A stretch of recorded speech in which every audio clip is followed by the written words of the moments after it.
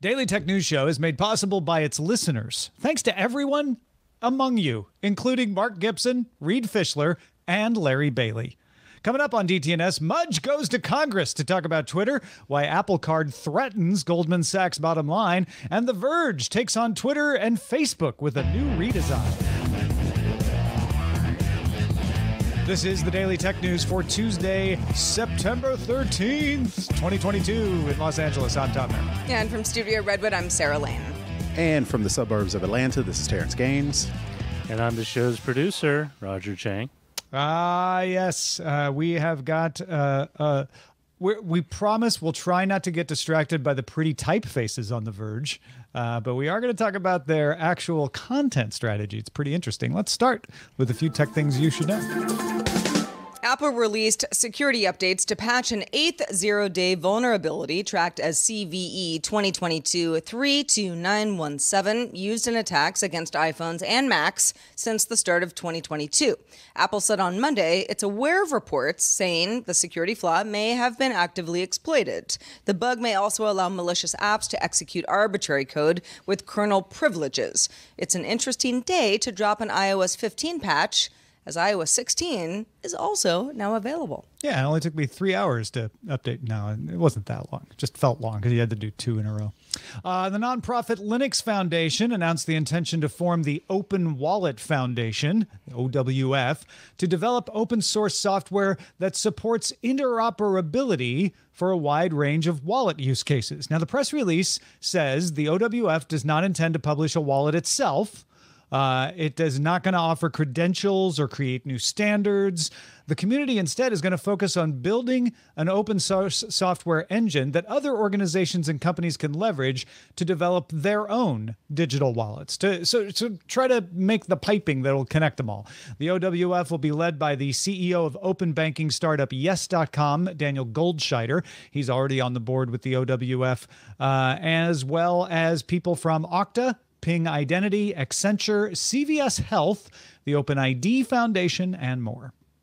Intel published and then deleted the specs for its 13th gen Raptor Lake processors on its Canadian website 1 day after confirming an upcoming 13th gen CPU will run at 6 gigahertz at stock, including info for its Core i5 13600K, Core i7 13700K, and Core i9 13900K CPUs. The specs also show the i9 13900K with 24 cores and 32 threads, and performance cores running at a maximum frequency of 5.4 gigahertz. The i7 13700K will have 16 cores and 24 threads with up to 5.3 gigahertz on the performance cores, and the i5 13600K will ship with 14 cores and 20 threads, plus a maximum frequency of 5.1 gigahertz on the performance cores. Now, likely a lot of you have heard the news that Patreon laid off the world. You probably jumped to a lot of conclusions, and if you did, I hope you're safe there. Here's what actually happened. Patreon announced it laid off 80 people, about 17% of its workforce. A large number of the layoffs came in Europe, where it is closing its Berlin and Dublin offices, leaving Porto as its remaining European location. They are going to try to transfer some of those people to the United States, see if they can translocate them. Patreon CEO Jack Conte said the company is going to increase investment in product, engineering, and design. And then the reductions are coming out of marketing, operations, recruiting, internal support, and creative partnerships. Laid off employees will be given 3 months of health coverage, 3 months severance, plus an additional 2 weeks of severance for each half year of service beyond their first year. And Patreon waived the 1-year equity vesting deadline for laid off employees, so they won't have to wait a year to get their stock. They'll be able to get stock on the normal schedule. Conte also made it clear that the security layoffs last week were not related to this round of layoff. And were due to a redistribution of responsibilities across engineering, as well as partnering with external experts. My back of the envelope look at this is it sounds like they're retrenching finances for a harsh economy and doubling down on product versus marketing. Well, speaking of doubling down on product, Amazon's 2022 Kindle edition has a new 300 ppi display, up from the 167 ppi found on previous models. In fact, the one that I bought just last year, and matches the resolution of the last few Paperwhite models. Onboard storage is doubled to 16 gigabytes with a claimed 6-week battery life, lighter frame, adjustable front light, and that much yearned for USB-C port. At least some of you yearned for it. The Amazon Kindle 2022 edition starts at $100. It comes in black or denim, and there's a kids edition for $20 more. All right, let's get into the Twitter news. Let's do it. I know. We got to do it. We got to do it. A majority of Twitter's shareholders voted in favor of selling the company to Elon Musk. It's been going on for a while. You might say, wasn't everybody really upset about this? Actually, no. In fact, shareholders were pretty bullish about the idea back in the day. As has been covered ad nauseum, though, Elon Musk no longer wants to buy this company. And Twitter and Musk are now suing each other over whether or not Musk can back out. Alongside that whole circus, former Twitter security chief Peter Zatko, aka Mudge, filed a long document with the SEC alleging all kinds of security shortcomings and public misrepresentations. We covered that on August 23rd, if you want to go back to that show to get a little bit more context. But going forward, Zatko will be disposed on all of that by Musk's lawyers on October 17th, so it's right around the corner. Meanwhile, the U.S. Congress asked Zatko to tell them all about it, because nothing helps a politician in an election year like a chance to talk about how awful tech companies really are. He will be deposed. I know that's what you meant to say. What did I say? I hope they don't dispose of him. That would be awful. Oh my gosh. No, deposed and disposed. Two different things, turns out. I guess he's disposed Thank you for to correcting be me. deposed. So you could look at it that way. Deposed, yes. That is what I meant. Anyway, this all brings us to Tuesday's U.S. Senate Judiciary Committee hearing. Here are a few of the things Zatko said. Twitter's security team had been contacted and told that there was at least one agent of the MSS, which is one of China's intelligence services, on the payroll inside Twitter. He also said the company had 10 years of overdue critical security issues, and it was not making meaningful progress on them. Now, both of those are reflected in the SEC report, so there's not much new there, but the majority of the concern of the questions that were received, of the press releases from the politicians afterward, seem to be over whether Twitter can detect foreign agents operating within its network. Last month, a former Twitter employee was found guilty of spying for Saudi Arabia by accessing private Twitter user information in exchange for money and gifts. So there's a fact on the ground that this has happened, just not with China.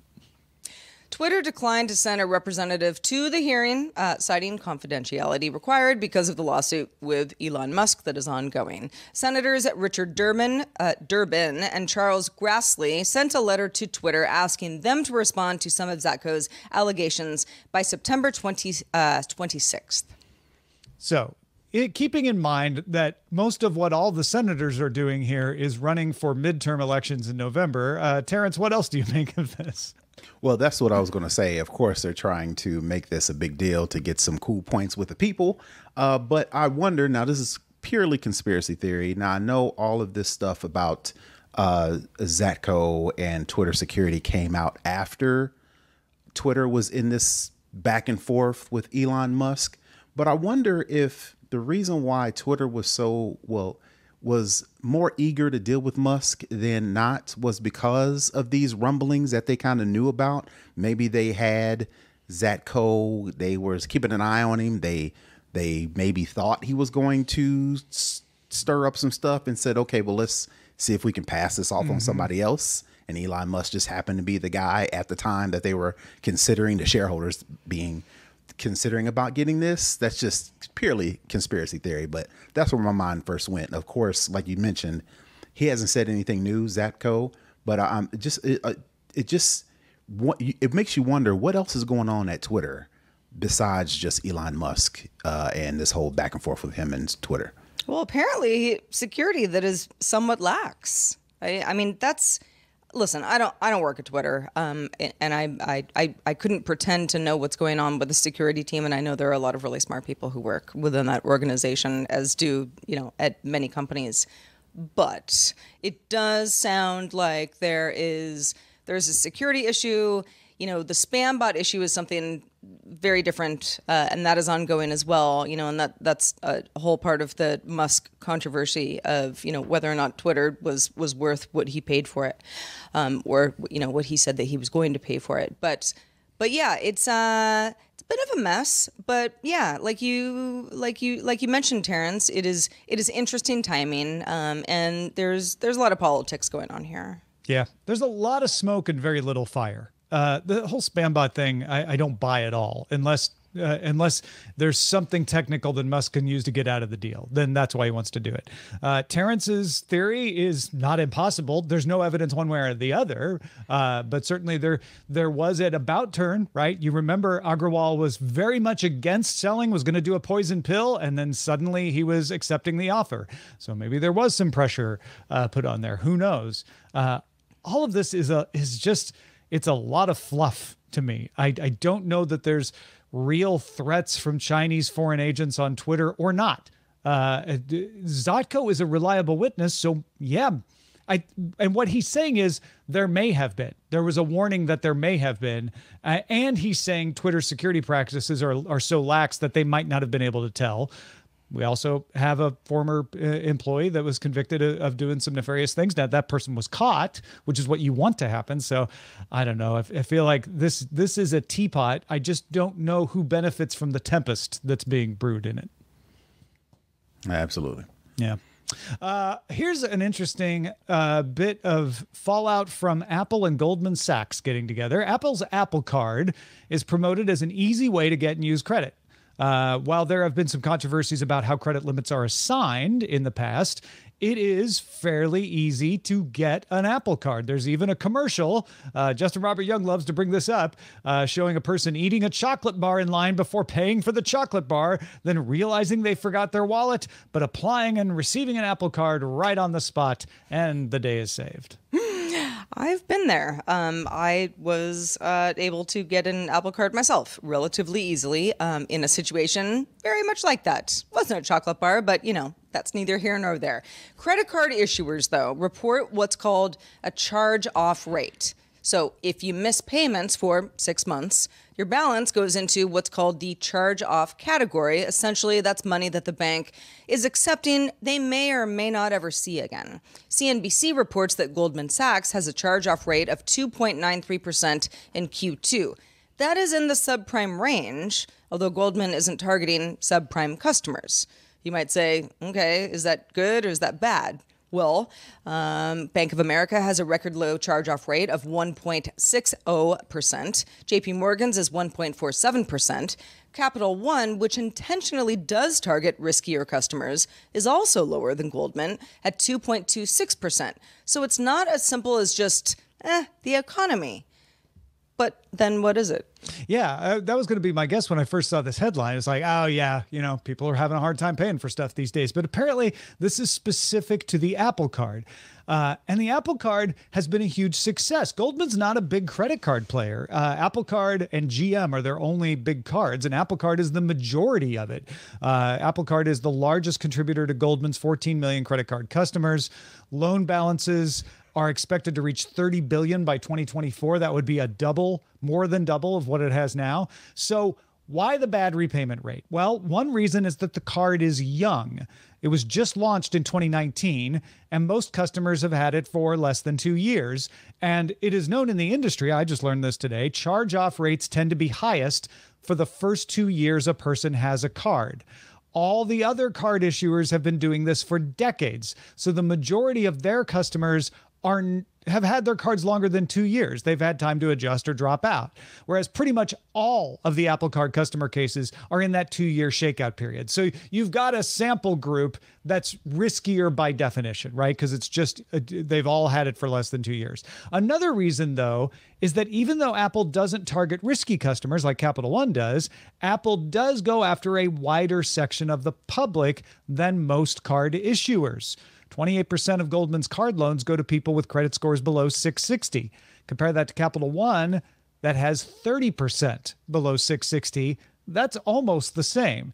And by comparison, JP Morgan is at 12%. Bank of America, if you got 660, you're not getting a card at Bank of America. It's only 3.7%. I'm guessing that's people whose credit scores dipped down after they got it.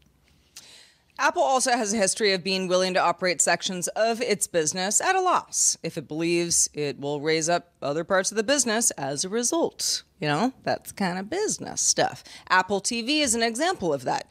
Could that be why Apple's rumored to want to bring in the bank element in-house? Yeah, maybe they're like, yeah, we don't care if we have a 3% charge-off rate. We're Apple. We got a pile of cash. It'll be worth it in the end. Terrance, what do you think of that? Now, again, purely speculation, so stay with me here. All right. Maybe the reason why Apple's rate in the first 2 years is relatively high, I'm thinking when people get credit cards, they get that credit card, and then maybe the first thing they do is go shopping. Maybe they'll go to the mall. Maybe they'll, get some furniture. Maybe they'll take a vacation. Well, in Apple's case, most people, when they get the Apple card, they're like, oh, let me go spend money at the Apple store. Sure.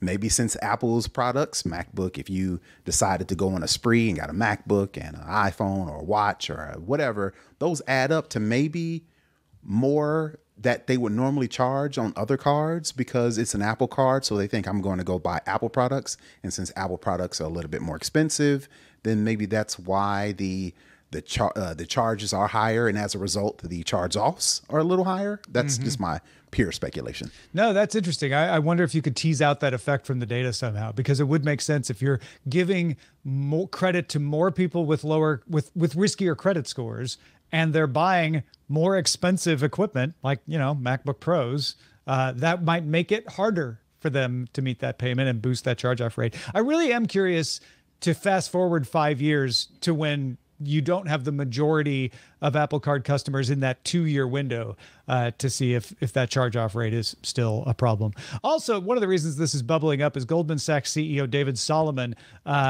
has rubbed a lot of the investors the wrong way. He's kind of a character. He moonlights as an EDM DJ. He used to go by DJ D-Sol. He even played Lollapalooza this year. So I think a lot of people see him as kind of as a character. Listen, being an EDM DJ does not mean you're not a good CEO. Yeah. And you don't understand banking. That said, he probably stands out in a room. Going from a DJ to a CEO of a major financial institution is a nice come up, especially in the pandemic, right? For sure. I think what he just needs to say is, look, I know the charge-off rate is high. Just wait for the drop. I see what you did there. Folks, if you'd like to complain about that joke, you can do so on our social media. Get in touch with DTNS on the socials, DTNS Show on Twitter, and DTNS Pix, DTNS PIX on Instagram. Go find us there. The Verge launched a redesigned website Tuesday. Much of the talk is about the broken line nature of the logo or how the new color scheme affects your eyes, the new typefaces. But the interesting part to readers will be the feed. They call the feed the story stream. It's curated by Verge editors and senior reporters who can post media from across the net. So you could see TikTok, Reddit, Twitter posts in there. It means they will occasionally be linking out to companies who compete with them, like Bloomberg or Wired. There are no user comments on that, though The Verge says they might add those later. Editor-in-chief Nilay Patel told Axios, I think that the core realization for us is that our competition is not Wired. Our competition is Twitter and other aggregators of audience. So he's talking about Facebook. He's talking about TikTok. The idea for The Verge here is to get people to come to The Verge homepage instead of consuming The Verge elsewhere, and then to use that story stream to get them to infinitely scroll. They're going to make an infinite scroll. And then if you keep them scrolling, you can serve them more ads and make more money. Patel also believes that the feed will let editors spend less time aggregating these posts into a story. I can just put the Twitter posts up in the story stream. I don't have to create a blog post specifically for it. And then the theory is they'll have more time for original reporting. Patel says The Verge should be fun to read every time you open it. Terrance, does this sound like more fun to you, and is it something you want? It probably sounds like more interesting for their diehard Verge fans, but you mentioned something about how the writers won't have to create a blog post out of a single tweet. They could just post a tweet with a comment or two and then link to it, right? And that will give them more time to focus on editorial, longer form, whatever the case may be. I'm wondering if this becomes so much of a success that the editors and the writers will spend all of their time, more time, creating this, creating content for this story stream. And then they will have even less time to write editorial, because who wants to read? So when I first went, listen, I have worked for plenty of companies who have gone through various redesigns, in a blog, your online presence format. And the kind of logo and font typefaces aside, because everybody's going to get used to that. If they like The Verge, they're just going to get used to it. That aside, I think that the idea of the story stream is really interesting. It is not unlike if I knew, The Verge is one of my favorite websites. I mean, for the purposes of the show, I probably go there a lot more than the average person does, but I do visit the site a lot directly. That said, I do find a lot of Verge content all around the net, mostly Twitter, because I spend a lot of time on Twitter. If The Verge had some sort of a curated list that it was published on Twitter that I followed, I don't know how different this is than that, except that I'm then going to The Verge's own domain and, yes, being able to be served ads that The Verge has a lot more control over. And that makes a lot of sense. It is somewhat chaotic, though. It's a little chaotic, and I don't mean to say I don't think it's a good idea. I just wonder. It kind of reminds me of the days when blogging got popular. Everybody had a blog, and then gradually over time, many of us were like, "Well, I don't really have anything to say," or "There are too many of us." My content is better served being funneled some sort of way that has a little bit more of brand and presence, and maybe I'm getting paid for it. This kind of feels like that. The Verge saying, well, just come to us directly instead of finding us elsewhere. And that isn't going to work for everybody. In fact, there are probably lots of people who absorb Verge content that never go to theverge.com.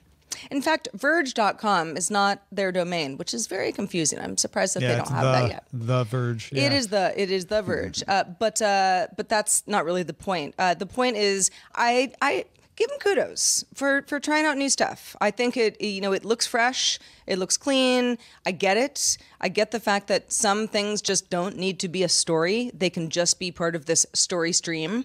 A feed coming from, I don't know how much stuff is going to come from TikTok, but I guess, gadget reviews and that sort of stuff, it's all feeding into the same place. I've run into stories where like a CEO has done something on TikTok or said something on TikTok. Mm-hmm. So yeah. So you're going to have to reference it anyway. You might as well just. So instead of going into the CMS, creating a blog post, embedding the TikTok, this theoretically will be faster. I think Terrance makes a good point. Whenever you have a new tool like this, everybody assumes it's going to be a lot faster than it is. So I don't know how much of time saving they're going to get for the reporters.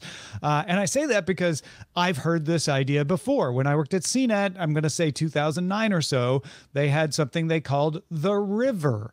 They were going to bring all this stuff over from Facebook and Twitter onto the CNET homepage to try to get people to come to the CNET homepage and see the river of content from us.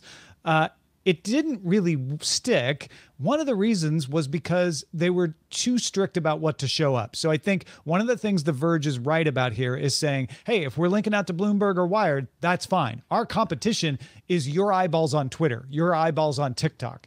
So if we're going to win this, and it's a gamble, we need to not be restricted, or else you're going to say, well, the things I want aren't here.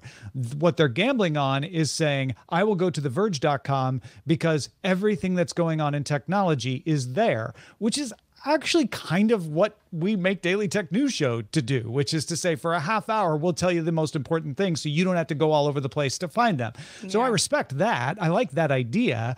Whether you can get people to change their behavior to do it, whether you can get a comprehensive feed going from your writers, not that they're not capable, but can you get them into that habit of doing it? Those are the things that'll make this work or not. But I think it is acknowledging the major problem that publishers face these days, which is your attention is elsewhere to find their content. You go somewhere else to find their content. And they're all trying to figure out, how do we get control of our audiences again? This is an interesting approach to do that, I have to say. Yeah, and I'll be honest, it burns me up when a tech site or website in general, they create a whole story out of just one tweet. So at least Verge is like, look, we're going to keep it 100. This is what we're doing. Blah, blah, blah, blurb, blurb, blurb, tweet or link to the thing that we were trying to originally make a blog post out of in the first place.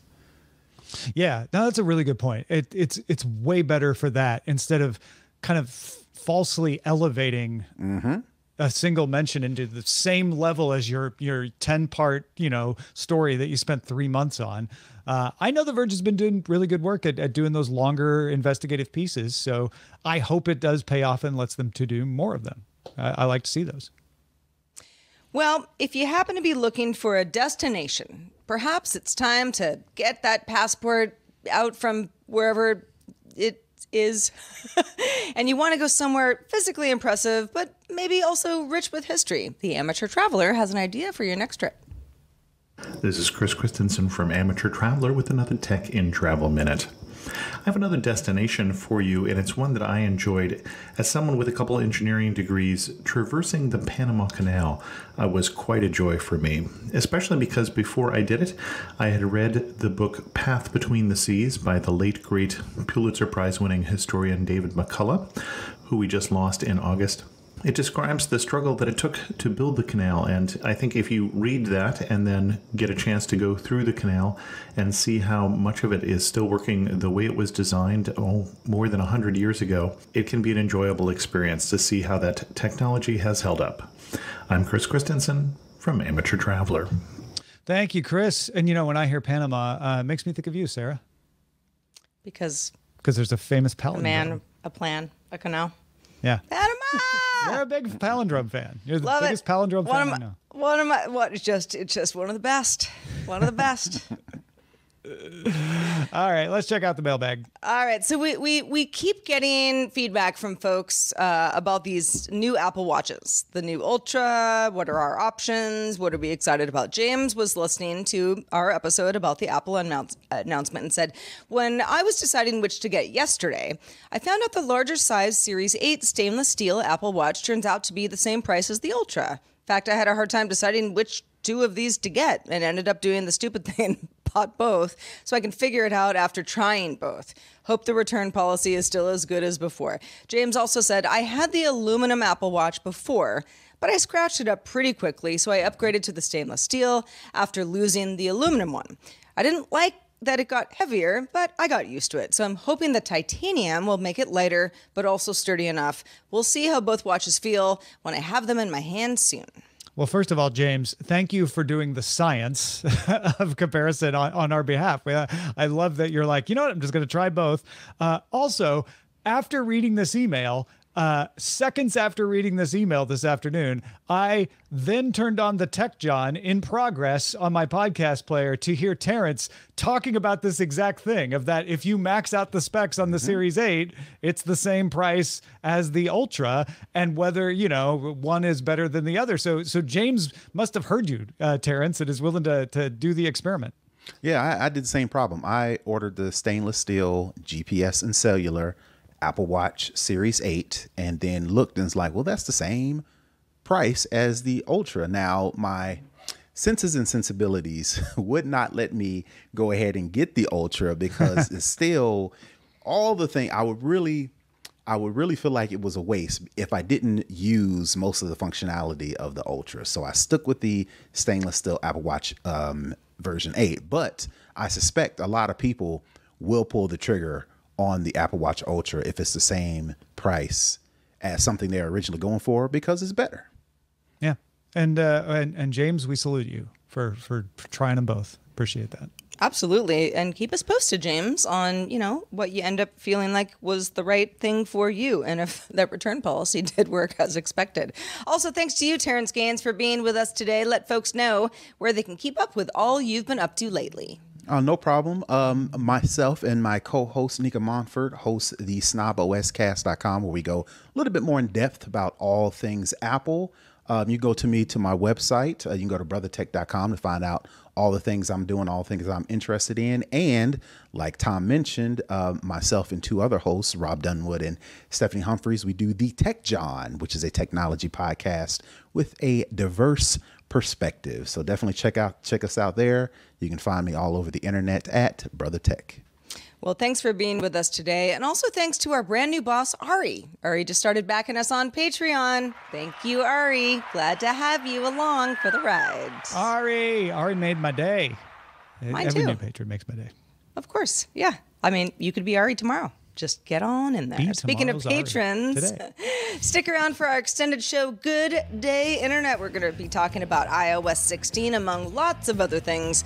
Just a reminder, though, you can catch our show live Monday through Friday at 4 p.m. Eastern, 2000 UTC. Find out more at dailytechnewsshow.com/live. We're back doing it all again tomorrow with Scott Johnson joining us. Talk to you then. This show is part of the Frog Pants Network. Get more at frogpants.com. Diamond Club hopes you have enjoyed this program.